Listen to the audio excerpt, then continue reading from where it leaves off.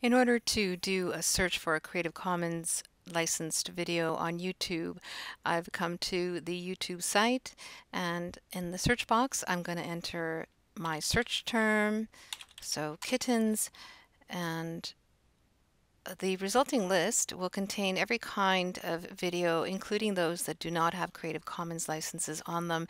And I don't want to have to open every one and inspect it to see whether it has that license on it. So I'm just going to run this search through a filter. So I'm clicking this filter button, and under features, I'm going to select Creative Commons.